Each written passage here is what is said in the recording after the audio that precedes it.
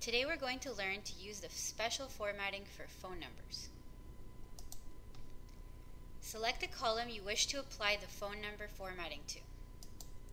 Then go to the number group, click the launcher, which is the tiny arrow located in the lower right corner of the numbers group.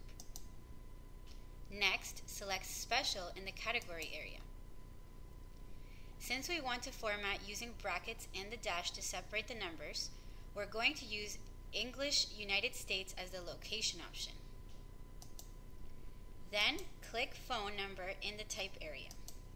Click OK afterwards. We're going to test it by inserting a new number.